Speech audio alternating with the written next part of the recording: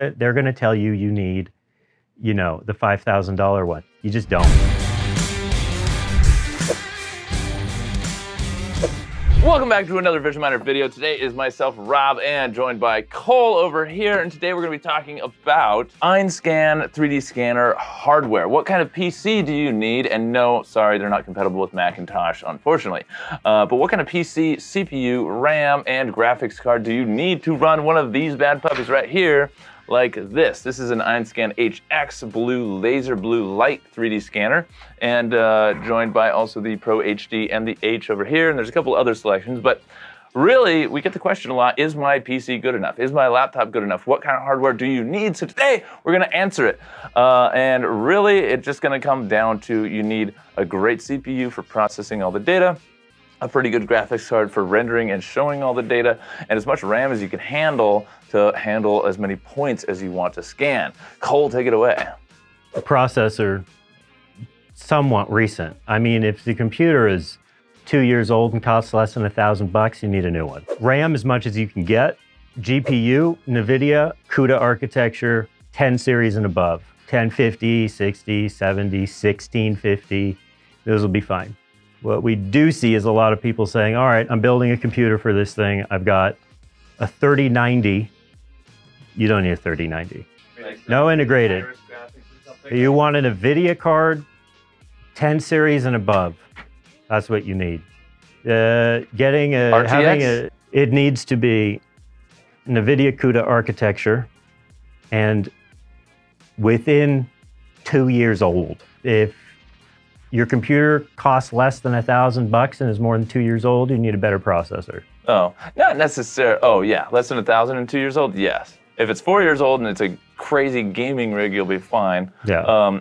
There is a question about Intel processors versus AMD, and we do have some customers using the Ryzen processors, and they do work. So here in the studio, I think we've got a i7 9600K 3.6 gigahertz, 64 gigs of RAM, and a 2070 RTX GPU, and it does a pretty darn good job. I've got other guys that built crazy systems and they're doing full motorcycles with 20 million points.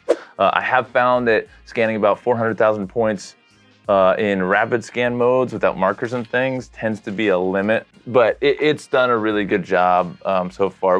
I have a gaming laptop that in some of the original videos, like the unboxings, like that era videos, 2021 I think, I was using a laptop. It was an old gaming laptop. If your computer's a piece of crap, go to Best Buy and buy a $1,500 gaming PC with an NVIDIA card in it. There you go. Really? So we had a laptop, it worked great, but it's a good time. So you don't need to get the craziest laptop. You can run these things if you're doing smaller objects, and it's really as simple as that. I mean, there's not, what else can we say? Buy a gaming rig. No, really, it doesn't have to be a $4,000 one. But if you go to a store and say, I need a basic gaming PC, that's gonna guarantee that you have a decent GPU, make sure it's NVIDIA, a decent amount of RAM and a good processor. That's what you want is a gaming configuration, not a super high-end VR 144 refresh rate 4K. You don't need any of that. I do recommend at least 32 gigs of RAM. I would opt for 64 or more if you can, especially if you're going to be doing big, high-resolution scans. The more points, the harder it is, and the better your CPU, the faster it's going to process all those points. And really, other than that, that's about it. No Macs, no integrated graphics. Yeah, totally. Here at Vision Miner, we do a lot of 3D scanning for industrial applications, and we sell a whole variety of 3D scanners. So if you're wondering which one is best for you, we have a whole team here, and we do train everybody on most stuff. We love using these things, frankly. It's a lot of fun. So give us a call. One of us will pick up the phone and we'll answer your questions, or shoot us an email, and we're happy to help figure out which one's actually right for your application. And it's not always straightforward. Like, you got the Pro HD with the turntable, and if you're doing a lot of small parts, you probably actually want that over the blue laser HX.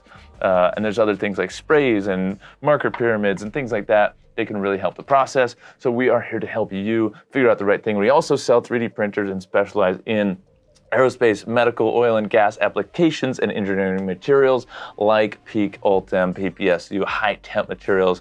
That's our bread and butter. That's what we've been doing for years now. And yeah, we got a lot of cool other stuff that we do. Anything else from Cole or Matt or anybody?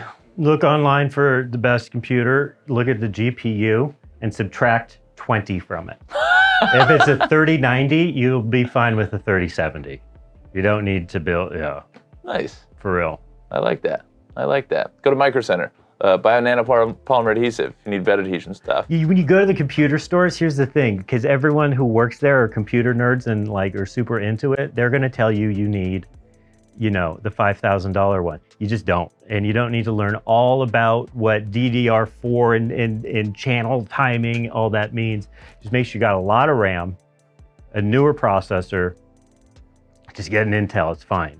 Don't get an i3, i5-7, get a big number. Whatever the biggest number is, go down by 1 and buy that, and you'll be fine. Some guy called and was like, yeah, I'm getting this scanner. I need to build a new PC, so I've got a 3090 and 128 gigs of RAM, and I was like, why? It's unnecessary. You won't see the benefit of a 3090 in scanning.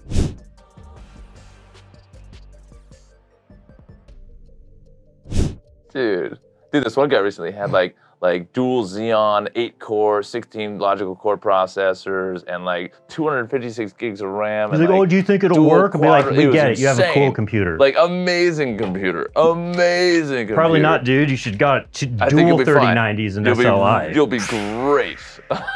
Probably not. Not impressed. Not impressed. Oh my God.